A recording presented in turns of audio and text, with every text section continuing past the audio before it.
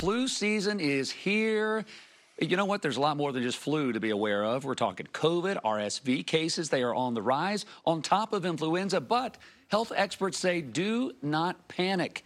Joining us this morning, Dr. Anna Maria Temple, local pediatrician and a friend of ours. Good morning, Dr. Temple. How are you? Good. How are you? I'm excited to talk about snot season. I'm just glad you brought the snot sucker back. We're going to talk about that. There's your tease here coming up in just a couple minutes. But yeah, we're hearing a lot about COVID again. We don't want to repeat of the pandemic a couple years ago, but there's no doubt. I mean, when you look at the numbers, 2.1 million outpatient visits. You got almost 80,000 hospitalizations. What's going on right now? Right, so right now it's cold and flu season. This is nothing new. We act like, oh, no, not this year, because we got used to being under lockdown when we didn't have a lot of illnesses. So now this is what happens when we're out in the world. During the cold and flu season, RSV, COVID, flu, metapneumovirus, all the viruses are traveling and spreading snot.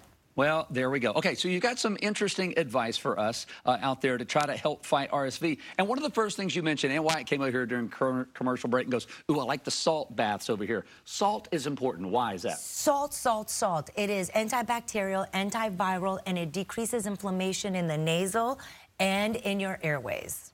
Okay. So it makes a big difference to get exposure to salt. And you could do it simply with saline nose spray. A lot of kids don't like it. All right, whatever. Then you just put them in a salt bath with Epsom salts. Magnesium helps soothe the cough. So just soaking in the salt bath? Soaking. You can go to a salt room near you. Sitting in the salt room, you just the kids playing the salt. And all this advice is good for babies, pregnant mamas, nursing mamas, everyone of all ages. Don't forget nebulizer treatments with salt water.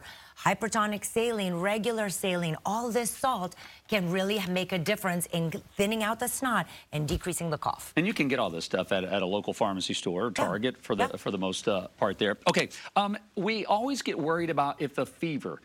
We always are concentrating on the number that shows up on a thermometer. Do we need to freak out about that? No, we have what I call is a fever phobia that us doctors have created. And we focus on the thermometer and we don't look at the child. Because if the thermometer says 103, but the child is quietly playing, drinking fluids, we don't need to treat that. Now, if the temperature says 100, but the child is not breathing well, they're working too hard to breathe, they're not eating, they're screaming bloody murder, well, we're going to treat the child. But very often the kids are fine. The thermometer alerts us to a number, and we treat the number, and we over-medicate our children, and we don't let the immune system do its job. Oh, I love that. That's such good advice. Okay, wet sock method. This is good. I know you brought a wet sock up there, or a sock to imply. What do we do with the wet sock? Okay, so this is like an old technique from Russia, from Russian doctors long time ago in 1800s. And what you do is you put your child of any age in a warm bath with Epsom salts. Okay. You let them soak in there for like 5 to 10 minutes, and then they're nice and toasty warm. In the meantime, you leave in a bowl of water with ice, you put cotton socks in there, and you get them chilled out. After the warm bath, you dry the child, put the wet socks on. You wring them out first, right. And then you put the wet cotton socks first. Then you cover them with woolly, dry socks.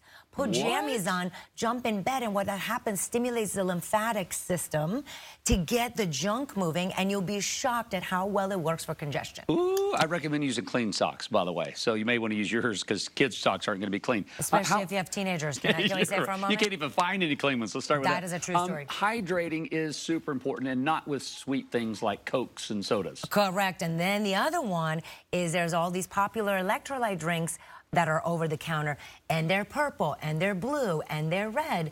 Those have food coloring. They have sucralose. They have dextrose. They have chemicals that we don't need in their children's bodies. And in fact, now they've made like healthier versions. They still have dextrose. They still have natural flavors. It is super simple to just do water with salt. Or you can do water, a little juice, and a little salt. You can do coconut water. Also, be careful of dairy.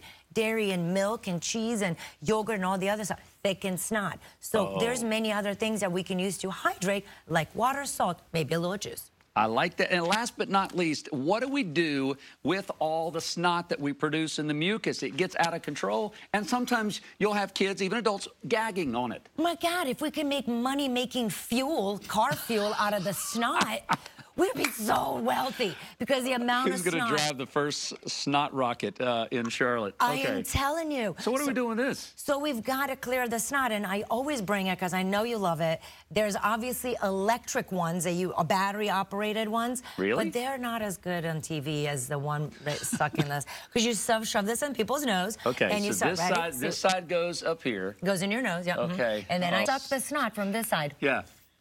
Like and so. obviously, it's not going to go all the way up the straw. I mean, I would think that's the person's fear is I'm going to ingest. I'm going to eat snot. No, there's a whole filter in here that blocks the snot from going in your mouth. And then after each suction thingy, you take it off. Yeah. You pull this thing off and you change the filter little out. filter. Yeah. Filter out. That is awesome. But if you're disgusted by this, then there's actually battery-operated ones. See, at least one of these 5 methods should help you and your family try to stay safe during the RSV, the flu, and the COVID season. So listen, thank you for this. I'm going to let you hang on to. You know what? Maybe I should take it. I've already stuck it up half my nose. Dr. Anna Maria Temple always has great advice. Check out her social media feeds as well. Somehow recruits her kids, especially her son, into a lot of these videos. Good stuff.